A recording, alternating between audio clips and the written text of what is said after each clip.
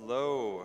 It has been 5 long years since I last stood on this stage and actually had the opportunity to address this community. And I don't think I've ever empathized with someone quite as much as when CCP Berger was on the stage yesterday saying that being on this stage is kind of his happy place, because his safe place, because just being here with the community honestly is comforting in a way that's hard to describe. So as they said, my name is Andrew Groen. I write a book series called Empires of Eve. I've been writing about EVEOnline. Yes, yes, let's do a round of applause for Empires of Eve. Yeah, thank you. Hey, we got a coffee in the audience. Appreciate that. So the first time that I ever came to Fanfest was actually 10 years ago. And the slogan for EVEOnline at the time was EVEOnline into the second decade. And now I feel like that's actually my mission right now, is heading into the second decade. The grains keep slipping through the hourglass, my friends. It's terrifying. So I wanted to use this as an opportunity to kind of give you guys an update on where Empires of Eve is right now before we get into the rest of the presentation. To use this as an opportunity to show you, or to tell you who I am, first of all, if you don't actually know who I am, and to see what I've actually been up to in the 2 years since Empires of Eve Volume 2 came out. So in 2013, I was a journalist at Wired when I decided to launch a Kickstarter to raise a simple amount of money to print 1,000 copies of a book about EVEOnline that I was writing at the time. And this community, sight unseen and really without my having to ask for too much, decided to just overflow the funding for the project and allowed me to create the book that I always wanted to, but never even really bothered to dream I would be able to have the space and the funding to be able to go and report and to interview everybody in the community and to find the story that I always wanted to write. And the experience of that fundamentally changed my life, and I'm still to this day, I mean, I'm here because of that initial trust that the community placed in me.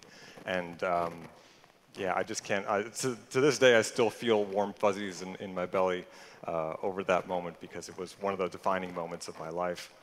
Then in 2018, we did a campaign on Kickstarter for a sequel, which attracted even more support. And now, to date, Empires of Eve has actually sold nearly 30,000 copies worldwide. And just even saying that is absurd to me, because like I said, the whole mission in the first place was just to print 1,000 copies of the book. And I thought most of those were going to end up in my closet. So to be able to be here at this moment is incredible, and I thank you all so much. So last month, I actually got a really incredible email, kind of out of the blue, from a museum in Spain called the Espacio Telefónica, and they're creating a museum exhibit on virtual worlds, and they wanted to include Empires of Eve in their museum exhibit. This is a screenshot or a picture, excuse me. They're called pictures when they're real. Of an exhibit that they did previously on digital misinformation. It's a really wonderful place. And they do a lot of amazing things with technology and popular culture. And so the museum, the exhibit is called Virtual Worlds from Cyclorama to Metaverse, and it's going to be running from November 22nd, 2023 through April 2024. So if you find yourself in Madrid for whatever reason, it's free to the public, so you can go in and check out an EVEOnline exhibit and see what we've been working on. Just as a quick aside, for anybody who doesn't know what a cyclorama is, it's actually kind of interesting. It's an 18th century technology that's kind of, in a vague way, the first ever virtual world. What they would do is they had these traveling carnivals, basically, as a carnival exhibit, where they would take a huge panoramic 360-degree image that they would paint of, like, Napoleon's defeat at Waterloo or whatever, and they would pipe in music, and there would be a door, and you would walk into the center of it, and you'd be surrounded by like a battle that was unfolding, and this was like the 18th century version of a virtual world, which is really cool, actually. I would love to go. I wish we still had those. So right now, the Empires of Eve Volume 2 audiobook is something that I just finished working on. And it's currently only available to backers of the Kickstarter for Volume 2, but that is going to change very shortly because I just finally did all of the little annoying things that you have to do in order to submit it to Audible. It's a very annoying little process. But I submitted that 5 or 6 days ago, and I'm told it takes about 10 days to get through the approval process. So with a little bit of luck, it should be available for purchase as soon as next week, ideally. Oh, we get a round of applause for that? Thank you, guys. That's really cool. I appreciate it. I appreciate that. So for the future of the series, I want to talk about that a little bit before we get going.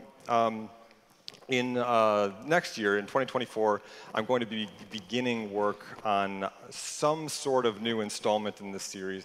It is very hard for me to talk about what I'm going to be doing next year because I work by myself. I'm a single-person company, so when things get delayed or things slow down, my entire company comes to a screeching halt. So it's very difficult to call my shot a year out. But I have ideas in my head for what I want to do in the future, and I'm exploring those, and I'm really looking forward to it. I do not think it's going to be a full-on Empires of Eve Volume 3, simply because I just don't think that's the best idea for how to explore the rest of the story.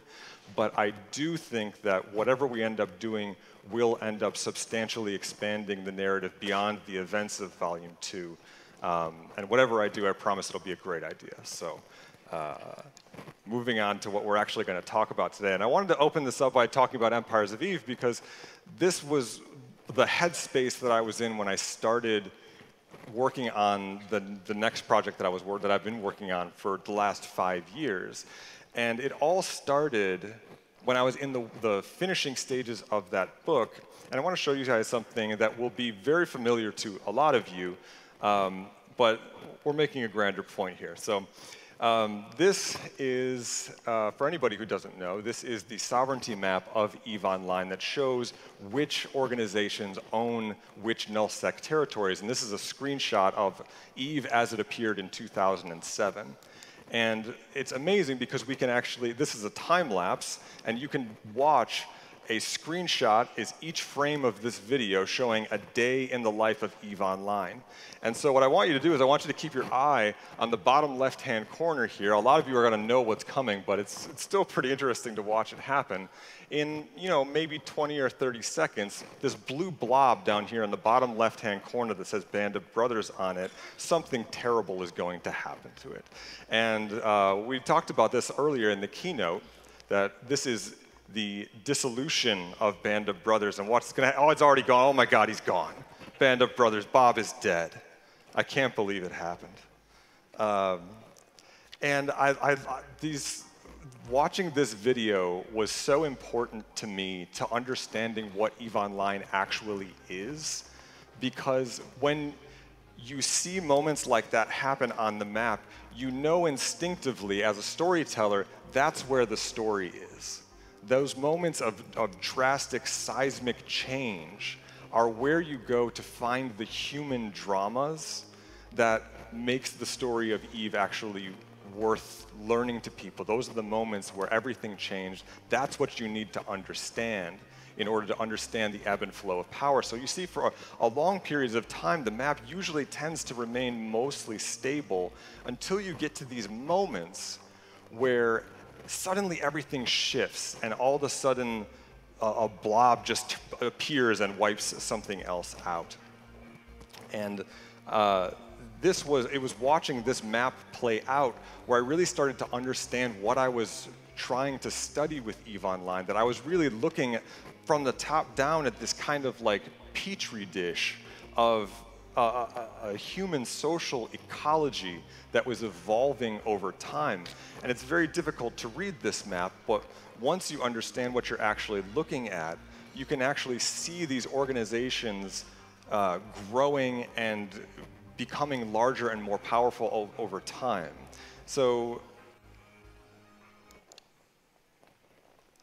having had that in mind and thinking about the dissolution of Band of Brothers, I wanted you to watch another video. And this is a visualization of the entire internet as it existed in 1991.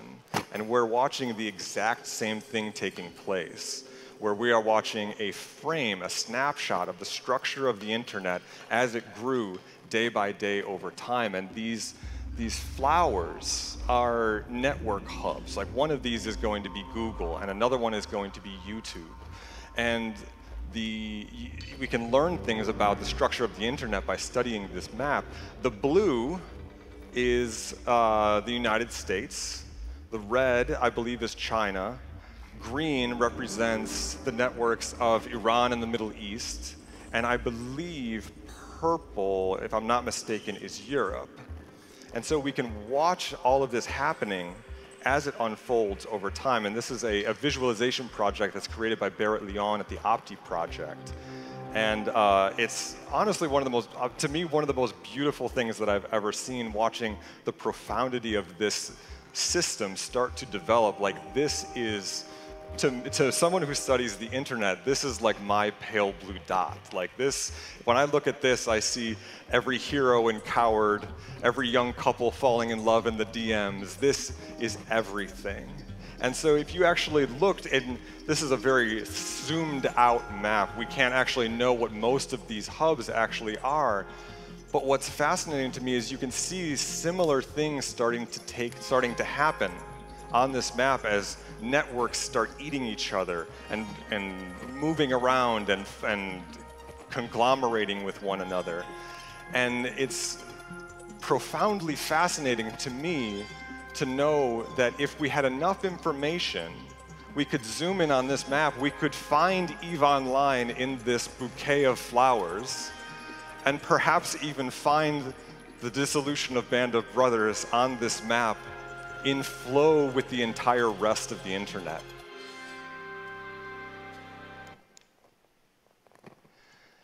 And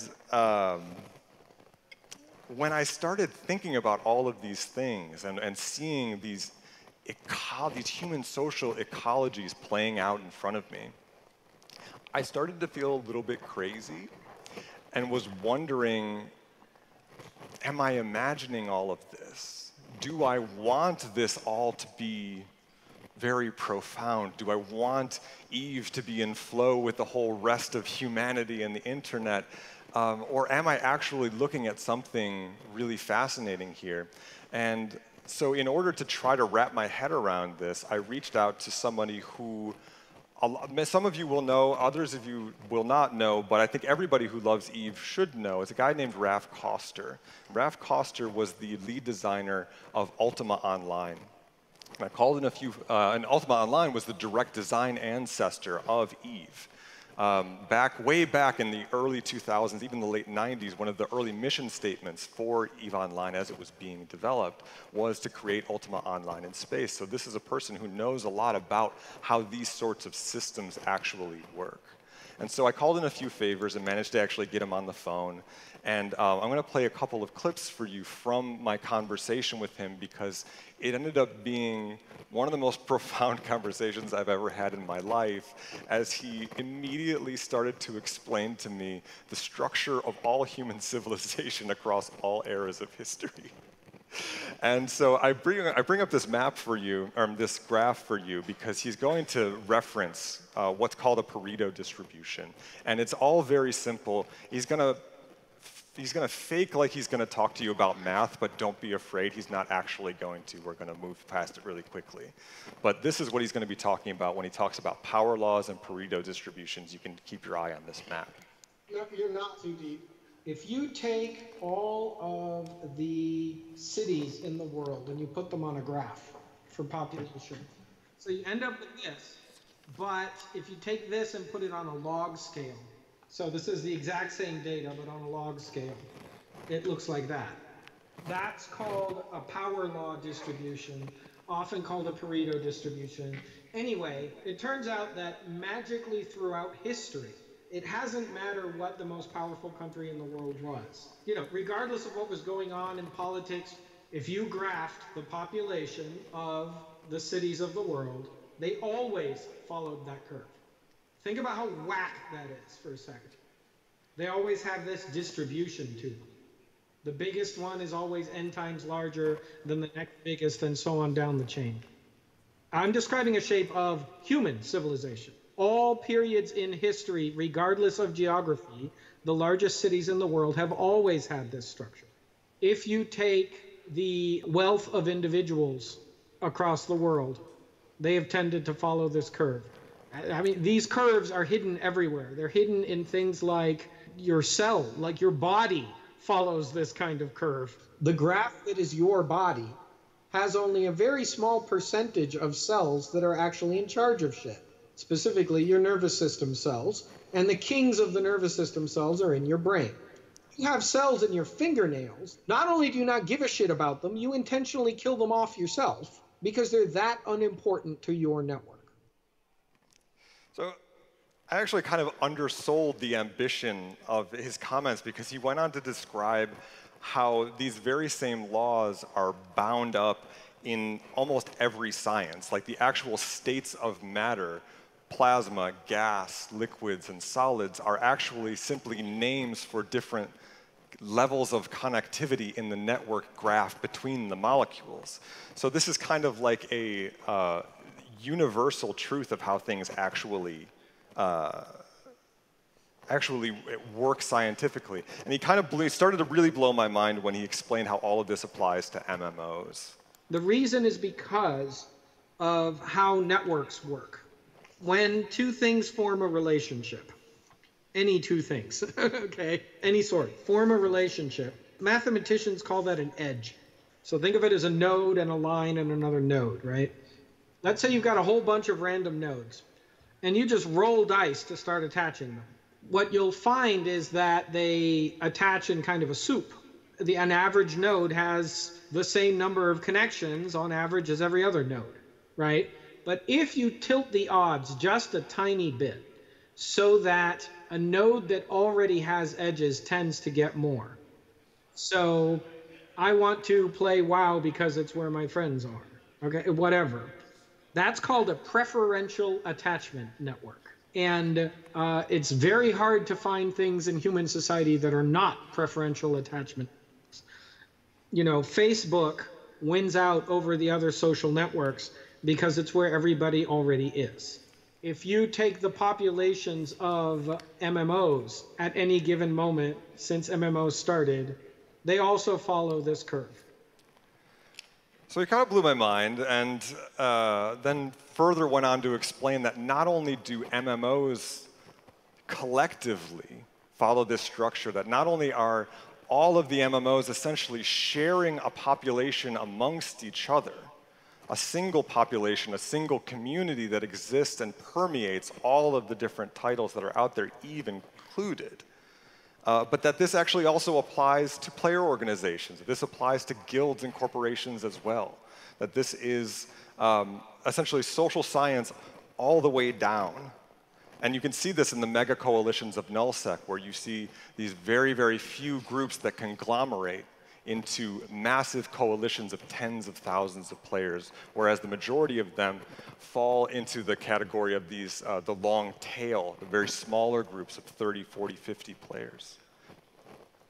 So as a storyteller of MMOs and as a historian of the internet, this is actually particularly fascinating to me because he went on to explain that there's this phrase in the science called a phase transition that applies to all of these different types of networks. And a phase transition is exactly what happened to Band of Brothers. It's when something happens that suddenly causes the network connections to shift. And when they shift, they tend to shift very rapidly. And you see that immediately there. Something terrible happens to Band of Brothers, and it turns to liquid in a moment, and then a moment later, it's evaporated into gas, and it's gone. And so I started looking as a storyteller for these moments of phase transition because those are the moments of deepest humanity. Those are the moments that drill down deepest into these other digital social networks and can teach you the most by digging down into the history of why Band of Brothers was destroyed, what happened there, who was there, who did what, and why it all occurred, you can understand so much about EVEOnline, and that essentially is the structure of the first Empires of Eve book. The dissolution of Band of Brothers provides the climax for the story. And so I went around looking for these other moments of phase transition inside the other popular networks within that shared community of other MMOs. And so the first story that I investigated was one of the more famous events in online gaming history, which is an event in World of Warcraft called the Gates of Ahn'Qiraj. And the Gates of Ahn'Qiraj was a one-of-a-kind event in which every server of World of Warcraft received a new dungeon with the gates sealed, and each server had to go on a massive realm-wide quest that included every single player on that realm to work together in order to amass an enormous amount of supplies to, supply the siege on this hidden dungeon where the old god Cthulhu, this big eyeball, was waiting. And they could only actually go into it when the entire server had amassed all of this enormous amount of supplies, and when one particular hero from each particular server had gone on this months-long quest to reforge the scepter of the shifting sands so that he could ring a gong outside the gates and open them up for the first time. And so what implicitly ended up happening is that this has created a race between all of the different realms to be the first one to open up the gates. And one server won in particular, a server called Mediv. And this guy named Galahad was the very first person to open the gates in World of Warcraft history. And what nobody anticipated, including the designers of the encounter, was that when you have only one place on one server in World of Warcraft where something interesting is happening, every other server empties. All of the players from the other servers, not all of the players, but tens of thousands of players from the other servers, left their server, created level 1 characters on the Mediv server, and began a massive pilgrimage across the world of Azeroth to arrive in the desert in one of these higher level zones to be able to be there to witness the opening of the Gates of Ahn'Qiraj. And that's what you see here in these relatively exquisite screenshots of players massing around the gates as they were opened. So the second story that I dug into was this story that I call The Siege of Kager Mall by the Armies of the Dead. And it takes place in a zombie apocalypse text MMO called Urban Dead, which is a fabulous game despite the fact that it's a text-based MMO. And what ended up happening in Urban Dead is the way the game worked was the zombie side and the human side were not fixed teams. If you died as a human, you became a member of the zombie team. And if you were a zombie and a human jabbed you with a medical syringe, you came back to life and became a human again. So at a certain point, the humans got tired of running away from the zombies and decided to make a last stand at this place called Kager Mall. And hundreds upon hundreds of humans showed up to defend the mall, to try to actually create one little slice of civilization again in this apocalypse so that they didn't have to get dispersed by the overwhelming horde over and over and over again. And so what happens is the zombies all find out that this is where everybody is at, and every horde of zombies within the game converged on Kager Mall, and you have this incredible battle that takes place between thousands of players that unfolded over the course of more than a month. And the only reason why it ended is because Urban Dead was run by an independent game developer. There was only one developer in charge of the game, and he was not able to be inside the virtual environment and actually know what was happening. So in the middle of the siege of Kager Mall, the guy his name was Kevin changed some of the rules. Remember that revivification syringe that I talked about? He changed the loot rate of those syringes so that 3 times as many syringes were able to be found, and the humans wiped out the zombie side by resurrecting almost all of them so that there were almost no zombies left in Urban Dead. And the story climaxes or culminates with a protest march where the zombie side and the human side actually joined in common cause and became allies and marched across the city in solidarity to try to get Kevin's attention to say, Lord, the game is broken. We need your help. Please roll back the update. This is a game called Asheron's Call, which came out in 2000, and the graphics are great, aren't they, guys? Round of applause for Asheron's Call's graphics. Thank you. So, Asheron's Call is a really cool game where the developers of the game had an idea, and what they wanted to do was they wanted to release these crystals all over the game world for the players to find. And what the players didn't know was that when they smashed these crystals and got a bunch of loot out of them, that these crystals in the lore were actually the Horcruxes of the game's main villain, this winged demon named Balzaron. And so the development team didn't tell the players that they were trying to trick them into releasing the demon through their own greed, right? They were trying to pull the old okey doke on them. And they were trying to release these little hints that this was what was going to happen. And that's what you're looking at right now when you see these players standing on a mountaintop. The development team actually layered a silhouette of Balzaron into the skybox of the world so that when lightning struck, you would be able to see, just for a fraction of a second, you would see the winged demon with his beady red eyes beaming down on the world of Dareth. It was called Dareth. And so once the players figured out that the dev team was trying to make them complicit in the destruction of the world that they were role-playing as saviors of, they refused to play along. They literally formed a secret society that formed oaths to guard the final crystal, the final Horcrux of Balzaron the Hope Slayer, 24 hours a day, 7 days a week for more than a month.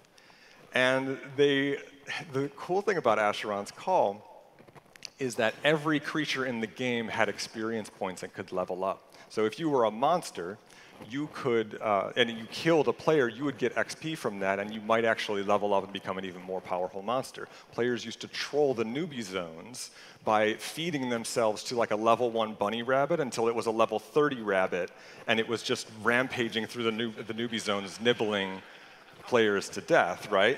So they did the same thing to the crystal, and they turned it into a level 900 crystal that one-shot everybody who ever came near it, and it became so broken that it started refusing dev commands. And they eventually figured out exactly why it was refusing dev commands. It wasn't like a ghost or something like that. But what actually happened is the crystal had so much extra experience that the moment they tried to set its HP to 0 to destroy it, it would spend its XP on more levels again and instantly refill its own health. But it took them a while to figure out why that was happening. I talked to the devs about this. They were like, we were kind of scared. We were like, what's going on? So this is actually, so what they ended up doing is they found the greatest troll in Asheron's Call and recruited them into basically a role play event where they gave them infinity buffs to go in and role play the destruction of the crystal defenders and destroy the crystal. And it's too long of a story, but you have to read the story. It's a great tale. And this is Balzaron after he was ultimate released. This down here, this person in the orange in the bottom left, that's Vidorian, the greatest troll in the history of Asheron's Call, who ultimately destroyed the crystal, released Balzaron the Hope Slayer, and commenced what they called the fourth sending of darkness. This guy's another great troll. Fancy the Famous Bard was a character in EverQuest who EverQuest had a problem with what you might call shitlords. They couldn't control certain aspects of their community, and so they had to create all these rules to govern these people's behavior and make sure that they weren't harassing people out of the game.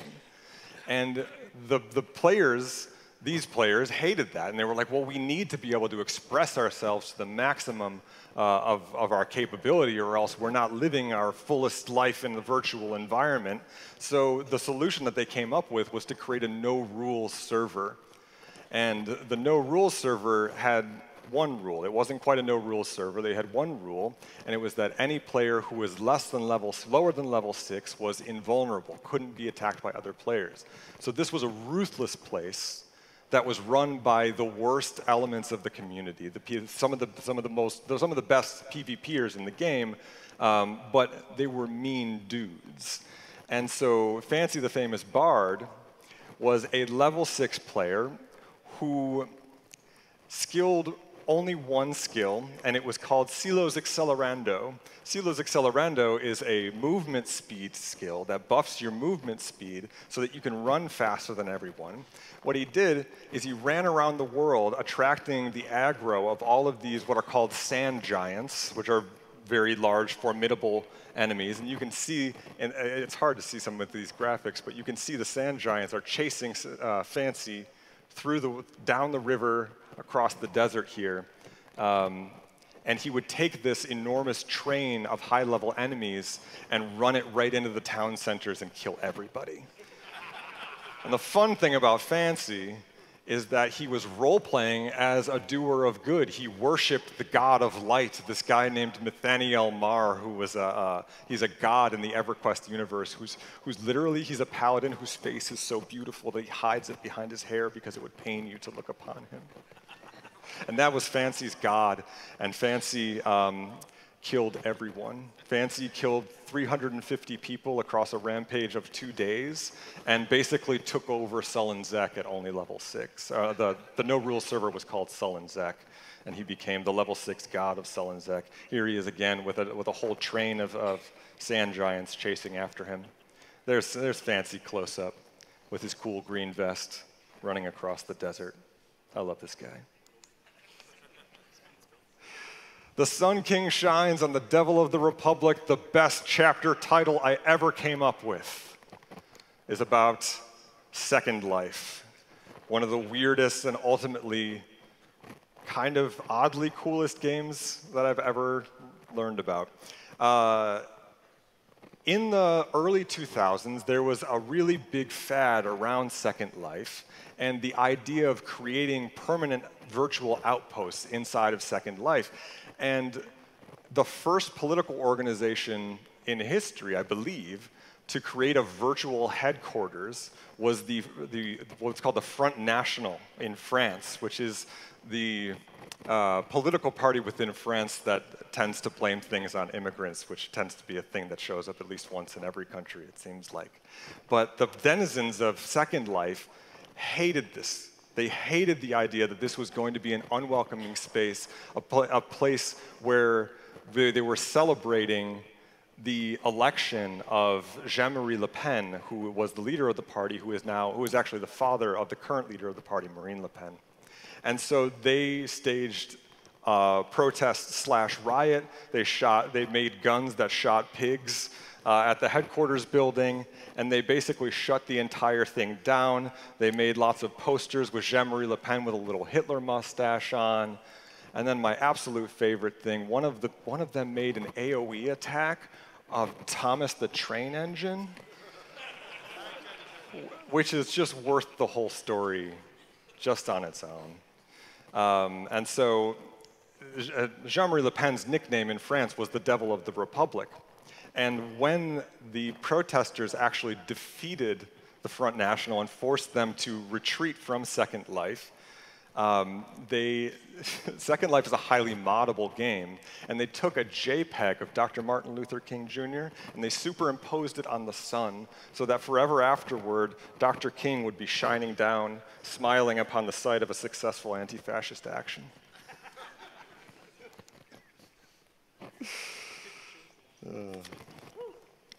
So I've now been studying MMOs for 10 years, and I've been working on these particular stories and studying. I've written, I think, 7 or 8 chapters over the last 5 years in my spare time, chipping away at this and doing research on other games as well. At the same time, I was writing about EVE. And the key takeaway is actually it's profound, but ultimately very simple. It's that we are from many games, but we exist across one larger community that's more important than any individual game, and that we are ultimately connected to our brethren across the gaming community, and to a lesser extent, we are in flow with the entire rest of the digital humanity across the internet, and that visualization that we watched earlier makes that relatively clear. And I find this so deeply interesting because these moments of phase transition, these moments where the social fabric of the world breaks down, has everything to teach modern social media about what awaits all of us in a digital future. Because I've got bad news. Mark Zuckerberg doesn't know about any of this stuff. He's never studied it. Elon Musk doesn't know about the history and what the history of gaming and online gaming has to teach social media about the internet's past. And it's almost disappointingly, these moments of protest and rupture are these social failures where these societies kind of came apart are far more complicated and interesting than what's going wrong with modern social media today, which is failing at elements that are far more basic than what games like EVE are experimenting with in the modern world. And so that is one of the great things about EVE and the responsibilities of EVE moving forward, is that EVE is the test pilot for digital research, for testing out human social societies. And it's an awesome responsibility, and it's one to take extremely seriously, and I know that CCP does. So I've loved writing these stories so much because they take place in deeply fantastical environments and star these bizarre characters, and they grapple with the functioning of these digital universes and what goes wrong when things go wrong. And I've spent years trying to figure out what I should actually call this book when so many of the characters that we're meeting and we're grappling with in this story are some of the most problematic elements of the universe, of these digital universes. And that's why I came up with the name Edgelord Elegy, The Fates of Digital Societies. And I hope that you will consider, as we move forward into the early next year, becoming a supporter as we start to plan a Kickstarter. So all of my research over these past 5 years working on these stories suggests just one deeply and desperately important lesson for EVE and for the internet broadly and for social media. And it's that every time one of these societies broke down, if you study it closely enough, you find out that it was designed to break down exactly as it did. It was always going to happen. And so you have to study these spaces and understand the social dynamics well enough to get out in front of it and make sure that that collapse does not happen. Because in the future, where we're living in a world where Facebook has 2 billion citizens, the consequences of such a rupture aren't as cheeky as Fancy the Famous Bard. They're potentially extraordinarily serious.